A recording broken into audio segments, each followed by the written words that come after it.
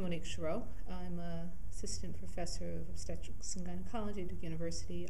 Just to give you a little bit of encouragement to pursue watching these webcasts. You know, when I was a medical student, there was no pro-life presence in the latter part of my medical training, and it would have been so valuable to have been able to hear these perspectives, to hear what is going on in the world of pro-life and scientifically and so on and so forth. You need to take advantage of this.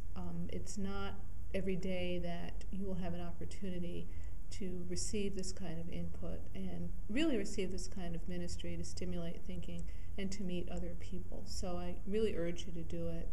It's a real blessing. And I'm sure that as you watch these webcasts, your eyes will be open to things. I know my eyes were open to some things.